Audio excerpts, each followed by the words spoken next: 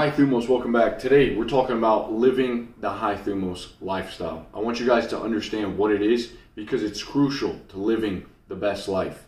Now, when I say high Thumos, I started saying this because I wanted to capture a way that I was feeling. I wanted to sort of capture an energy, remind you of like an energy, the fire in the belly, a way that you feel strong. It's this virility, this it's like, man, you can just do it. You know what I mean when I say it. And how do we feel that? That's what I want this video to be about. How do we actually feel it? Well, I've been constantly writing about how I feel for years. And I started when I was like, I think 21. I would just start writing. Like every time I had a good day, I would write down what I did to have a good day. And I would try to dissect it. I was like, well, what happened? Like, where was I? How did the environment look? What did I eat? Did I talk to a bunch of people? Was I really social? Did I have a bunch of water or whatnot? You know, I'd always try to do it. And man, it was like the best thing. It's one of the reasons I started this channel, to share with you the ideas and the tips that help me feel that. And I've realized that as I get older, it's pretty much just high T, like high test. And as a man, you have more testosterone than women. It's really like what makes us men. It's what makes us strong and grow more muscle. It's what makes your voice. It's what makes the hair grow. It's what, the hair on the back of your neck. Some of us get it here. Some of us don't. Some of us have our hairlines receding and stuff. And the testosterone, though, is what makes you a man, okay? And when we do not have that, this is what it makes life feel like. A low Thumos life is you have a brain fog, and it feels like you're going through a swamp. Like you're trying to walk through a swamp. And your brain feels like that too. You're going through a swamp when you think it's like murky. High T, really being a healthy man and filled with this virility, is going to make you feel like you're going, life is tough, it's hard, you're going through a swamp, but you got like a huge, leaf blower or one of those boats, that just ride on the swamps. And you're just cruising, dude. It's not life on easy mode, but things are easier. You don't have all of the anxieties that you have, and that you hear about, and it's just like weird thinking. You kind of don't have that. Because I don't want to like make you too worried, like, oh man, am I high T today? Am I not high T? Don't think like that. I'm just telling you that we should aim to be healthy and strong. Okay? Yeah, I'm going to share with you some stuff here, but get this right, man. When you feel like weak and afraid, if you've noticed that you're very scared when it comes to conflict, you tend to be more agreeable. It may be like the way you were raised, and it's not bad to be agreeable. But if there is a time where you need to rise up and to say, hey, like, you better stop treating me like that, man. And you need to tell someone, hey, step down. Well, then, that conflict comes naturally, I should say. It comes naturally. Look at the big animals. Like, they don't back down from each other. Like, they're going to stand up and meet each other eye to eye and face each other. The kings of the jungle. The big cats, the apes. So when you have this low test and you're living the low Thumos, low test lifestyle, you're going to really feel weak and your energy is low vitality. You're not going to wake up with a heart on. You're not going to really have positivity radiating from your mentality. That's what, like, I'm trying to create this image you can understand how it feels. It's a can-do spirit. When you wake up in the morning, having this high Thumos lifestyle is like, I can do stuff. Like, I'm going to radiate positivity just naturally. It just comes out of you. You're not really on the forums or, too concerned with all the spreading this negativity around, because low T people usually do that.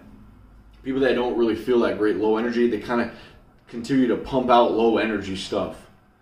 So higher energy, higher vibration, man, you're just like more of this positive. You can tell like this attitude. It contains gratefulness in it. It contains presence in it. It contains something that you want to have. And it's so worth being. Like it has a certain swagger to it. So, it's just, that's what we want to be. And you can be that. But our environments and our lifestyle these days are really making us lower. Okay, so let's look at some stuff that has helped me personally and I've learned. And just so you know, I'm not like a health coach or a doctor, so you know, some people are not going to agree with me, and that's completely fine. But hear me out. These are things that I've tried. Maybe just try it and see if it works for you, and then if it doesn't, just stop doing it. Especially when it's in the winter months, the vitamin D3 seems to really help me. Okay, I take vitamin D3, about 3,000 IUs a day. I take fish oil, and when I run out of fish oil, or even as I'm taking fish oil, I'll eat fatty fish. I'll eat salmon, and I also have sardines that are have a lot of omega-3s. Okay, this really helps. Magnesium. Now these aren't magic pills, by the way, and you can function highly without it. But trust me, you want to eat healthy, and if you're missing out on your nutrients, then you want to start to supplement with them. Magnesium and zinc. Critical role in testosterone production. Okay, magnesium, when I started taking, gave me this feeling of calmness, and I could just slow down. I could relax instead of being uptight, like shoulders raised, shallow breathing. I think I was maybe a little bit deficient in magnesium. Okay, when it comes to exercise, we want to strength train. We want to try to lift weights. You know, we want to do heavy carries. You want to lift weights over your head. You want to push weight. You want to push against it, and that you could just naturally feel, especially when you work out your legs. And it's sad because a lot of guys are skipping on legs, but when you do those heavy squats, man, you feel good. You're horny when you come home. Like, you feel it. You feel a little bump. HITT is also known to boost it. You can tell, like, when you do sprints, just like 30-second sprints, 30-second rest, boom, and then do it again. Man, that really boosts it. So one thing I've noticed during this quarantine, I took about a week and a half off of lifting just completely, like nothing. And I realized that I was waking up in the morning and I had like more frequent morning wood. Honestly, waking up in the tent, morning wood. And I think I might have been overtraining a bit because I just love training. And then I sort of stopped and I realized, wow, like I was kind of overdoing it. Like I need to rest a little bit more. So don't overtrain. Give yourself some recovery. Next one, eat fat. Guys, eat some fat. I'm telling you, cholesterol and fat, saturated fats are going to make more testosterone. Now, here's where the vegans are like, no, don't do that. Don't do that. Don't eat this, and that's fine. I'm not here to argue with you. I'm sure there's vegans that have higher tests than me. But what I've noticed, try doing this. Like, if you're a meat eater, eat like a couple strips of bacon and some eggs, like 4 whole eggs in the morning, and some potatoes, and try that for a couple days and see if you feel like higher, like in your mental, in your spirit, like you feel the high THUMOS. So I really believe this is important. I'll have coconut oil, just, you know, a spoonful, go like this and then just swallow it. And I'll do that at night or in the morning, it doesn't matter, but getting that extra saturated fat. And a lot of people think this is bad for you, but just do your own research, man. I'm not here to, you know, go into the science of it. Chemicals these days, chemicals everywhere, hard to avoid. Like, especially plastic. Plastic has these chemicals that leach out into a lot of our stuff and can disrupt our testosterone production, okay? So I'm trying to actually transition a lot of my stuff. You know, I started using natural deodorant. It works great. Toothpaste you can get in like a glass jar, toothpaste without all the fluoride and stuff. But even just like keeping your food in glass containers and trying to eliminate a lot of the just toxins around you and not have these chemicals coming in. Again, you know, I said eat fat, but try not to eat a lot of sugar. We actually want to cut out sugar for the most part. We want to cut out a lot of trans fat, nasty fats, canola oil, vegetable oil, stuff like that. We want to just eliminate junk from our life. Eliminate junk, because the junk kind of is like keeps the testosterone low.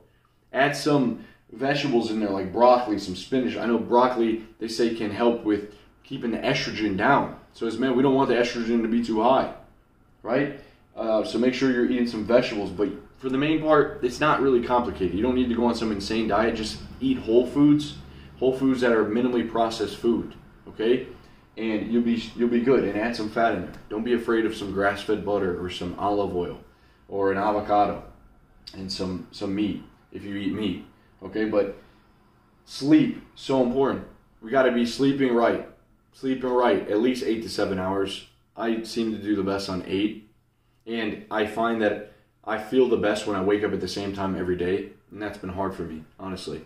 It's been hard for me because I end up like getting caught up doing something at night, and then I'm like, okay, well, I got to push my sleep back because I want 8 hours. But if I keep doing that, then, you know, what does that do to the mind, the mental? What does it do to my hormones? So going to sleep, getting at least 7, 8 hours, and then waking up at the same time every day gets me going. This is something I want to tell you about, but last thing, eat garlic, man. Try the garlic. I've noticed that when I started eating a clove of garlic, you just smash it down. All right, this is super cool. Just smash it down and cut it up, mince it up, and take it in your hand, throw it back, and drink a glass of water. You're not going to stink. You're not going to smell like shit. Just do it at night. That way, when you wake up in the morning, there's no smell. Just brush your teeth, carry on with your day. All right? So the garlic it cuts colds in half, by the way. And this is proven. And it also increases blood flow, lowers blood pressure. You just feel a sort of relaxation. I know a lot of people are against the whole garlic thing. They don't think it's good, but I've only had good experience from it. Now, you don't have to take it every day, but a clove is not going to hurt you. I'm not asking you to eat a whole bulb of garlic. So here we go. This is something I've realized when it comes to stress.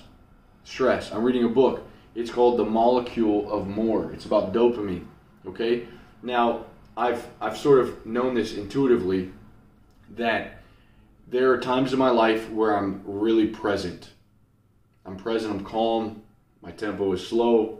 And there's also times in my life where I'm focused on the future. I'm focused on grinding, I'm focused on learning, on getting ahead. This is like future focus, this is here and now, the present. And the thing that the book is saying is, like, your dopamine rewards you when you're present, when you're here and now. And there's also a feeling of the pursuit, the hunt, the chase, thinking of the future, that we're motivated to go after stuff.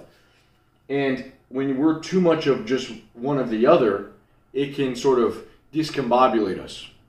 If we're always present, we're not getting anything done, well, then, you know, we're not really using the dopamine to achieve and to really have that driving force in life. But if we're always forward thinking, then that can stress us out. And a lot of what I've realized is happening these days is, as men, we're getting really stressed out. Our minds are always in the future. And I realized this when I would go on walks, or when I would read a book, or I would be with, say, my girlfriends. I don't have multiple girlfriends, but, you know, the previous girlfriends. They would even point out, like, hey man, why you seem uptight. You seem like you're not present. And it was true, because for a long time I had put myself in this way of thinking where it was always forward. It was always like planning, calculating, thinking ahead. And it was stressful. You know, it was hard to relax. Added the magnesium helped too. Added some magnesium citrate or glycinate. That really helped.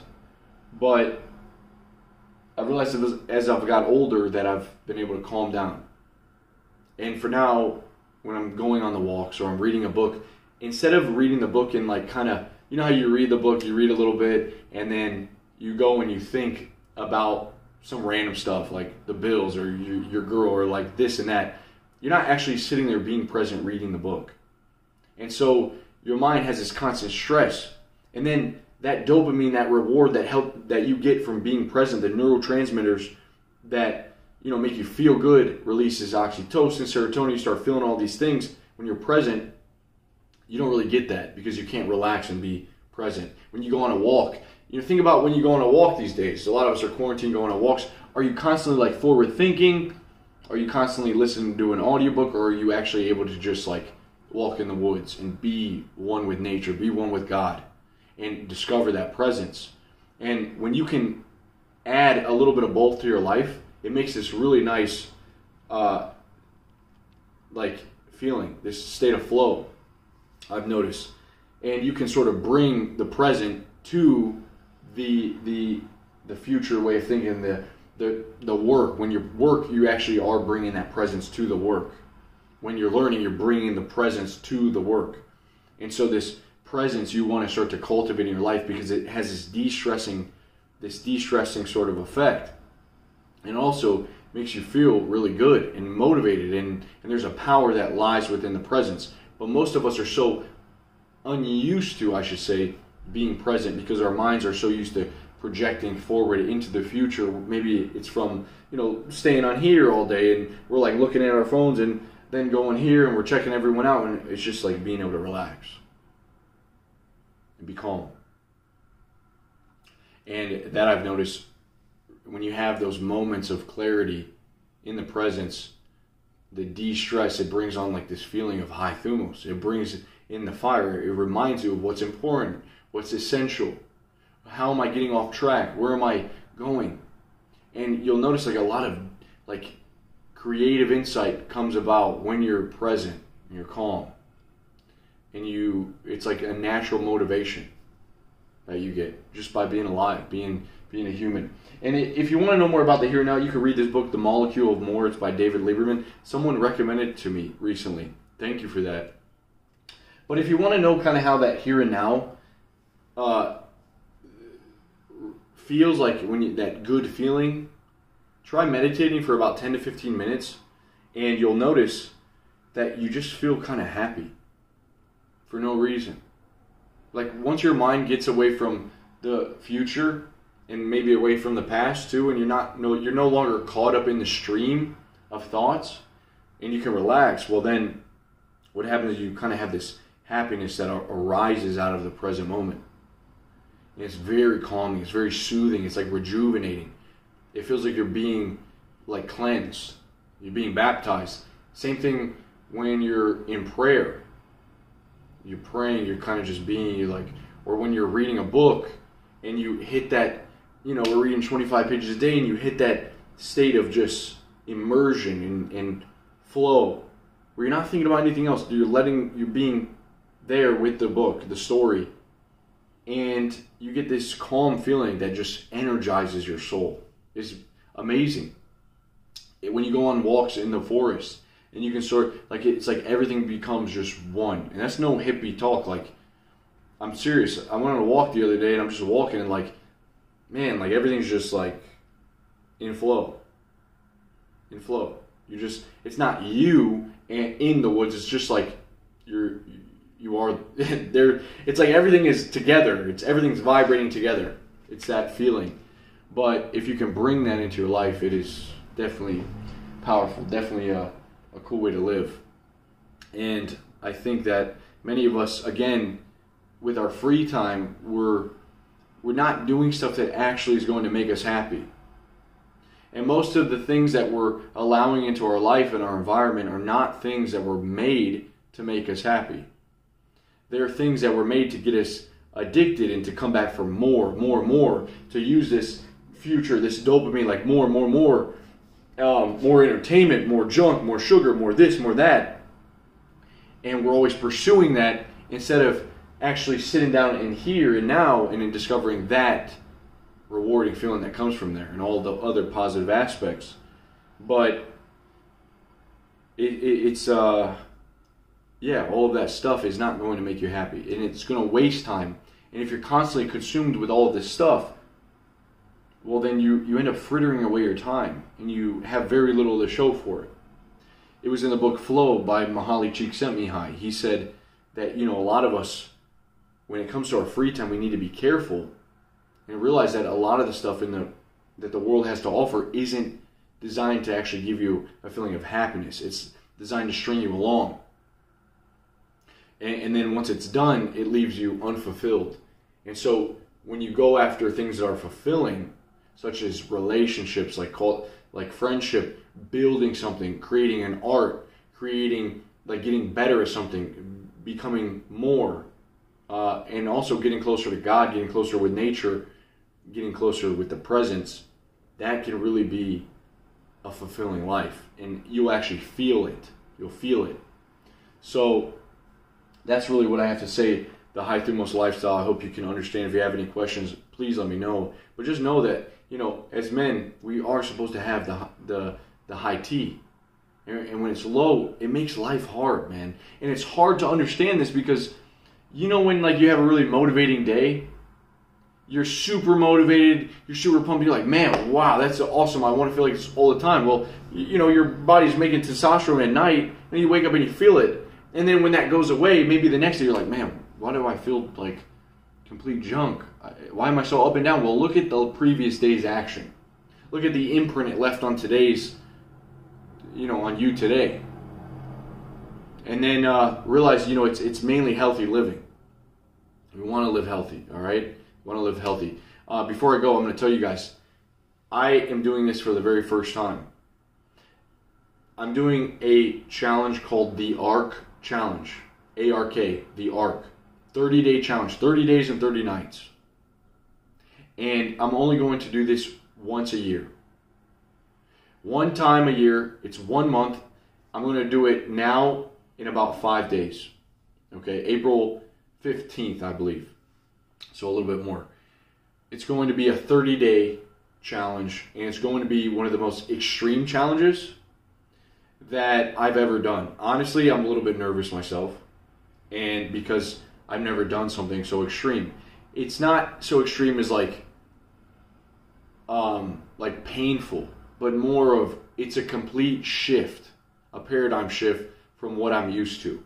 And I've designed it, all the things that I want to do that I know is going to help me live this life, the HITT, the high THUMOS lifestyle. And it's like a complete reset, a complete dopamine reset. It's a complete reset in just focus and actually tuning into this clarity more and less of this, because I find myself getting caught up in this, and I know that I need to return here and really cover this, and I can go from there. So it's like that, almost how they do in some religions, like where they take a month out, or maybe you're Catholic or you're Muslim and you do the Ramadan or you do the Lent. It's giving up some stuff for a month, 30 days, 30 nights, and really focusing and refreshing the system, getting the motivation back, getting the high T up, living that high THUMOS lifestyle by, you know, conjuring up that fire in the belly.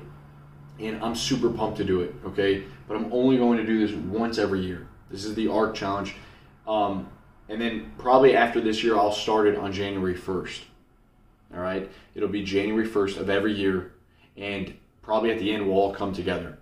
But I don't really have the means to do that now, like set up a camp where everyone can come. So I'm just going to do a live video call at the end of the 30 days. We'll all meet up. But, you know, I expect you, if you're going to do this, that you give it your all. And if you fail, then you acknowledge that you fail. And that's okay, all right? But it's going to be something that we challenge each other. We're going to have a group. Everyone's going to hold themselves accountable. And we're going to, you know, halfway through, we're going to do a live talk, see how everyone's doing, kind of what's the struggle, what are we dealing with mentally, and that's really it. It's going to be a 30-day challenge once a year. I'm super pumped. We're going to get started April 15th.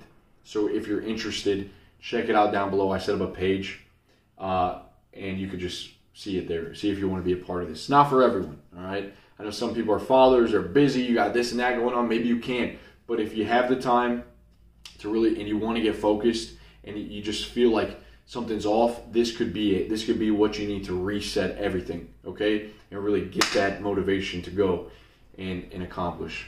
So let's get it. Check out the ARC Challenge, and we're going to get started soon. Guys, I hope you enjoyed the video. Let me know down below what it is that you are doing in your life that gives you that energy, all right? And I'll see you soon. Peace.